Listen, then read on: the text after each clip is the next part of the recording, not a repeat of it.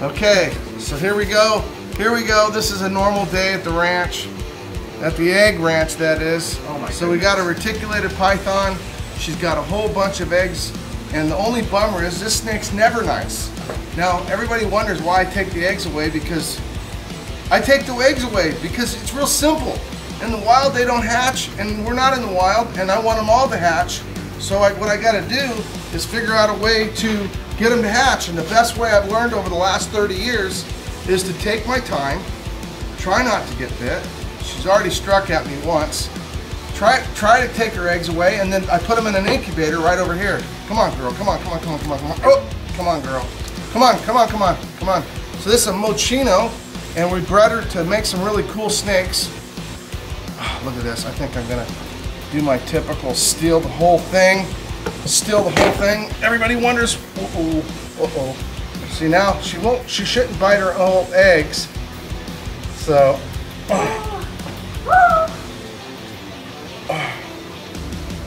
oh, there we go. So, what is this all about? You wonder what this is all about? Well, I'll tell you what this is all about. She's gonna bite me anyway from over there. A surprise attack. So the reason why the eggs stick together, but these eggs are python eggs. They're not chicken eggs. Chicken eggs roll around. They're made to roll around. Matter of fact, the mom can lay the eggs, leave, come back, incubate them all at once, rotate them, and they all do great. But snake eggs, they can't rotate. They can't get cold at any time. If they get cold, they die. If they get too hot, they die. If they get rolled over, they die. So here this mass in the wild stays together to keep the temperature. So we're not in the wild. So what we do to try to help it is we put them in an incubator, which stays, the whole mass of the incubator stays at the right temperature. Now, unfortunately, I gotta figure out a way to pull these things apart. She's still thinking about getting me, I can tell. I still gotta grab those last couple eggs. Come on, girl. You guys guess how many eggs that is while I try to figure out how to get this away. Come on. Come on, girl. Come on, girl. Nah, I'm not gonna take it. Come on. Come on. Come on. Oh, yeah. So, you guys just want me to get bit. I'll get those last two eggs at the end of the video, because you guys just want to see me get bit anyway. I don't want to bleed on them. I've done that enough times.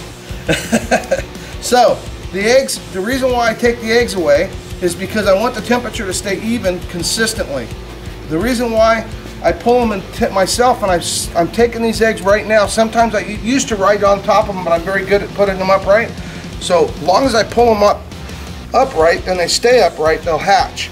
And so but the reason why they're stuck together is in nature, if they roll around, they die. So let's say a big tiger shows up to try to steal an egg, and the mom is able to fight it off, the eggs will survive, because while she's striking at the tiger to run it off, or whatever it is, wild dog or whatever tries to take away the eggs, now the funny part is all snakes do not take care of their eggs. Most snakes lay their eggs and run off with them, and run off and leave them there all by themselves. She still wants me.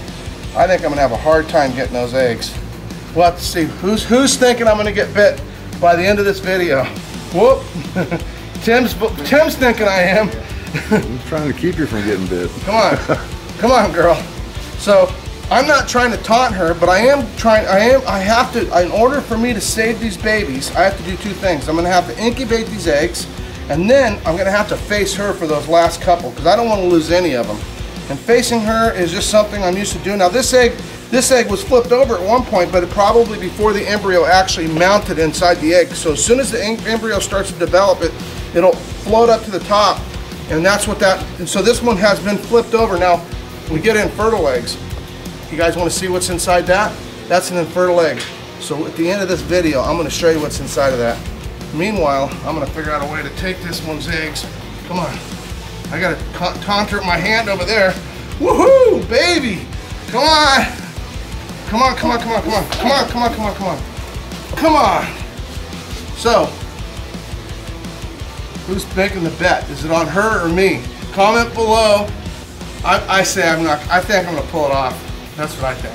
I shouldn't have said that. Huh? Nope. Pride comes before a fall, and a haughty spirit before destruction. Come on.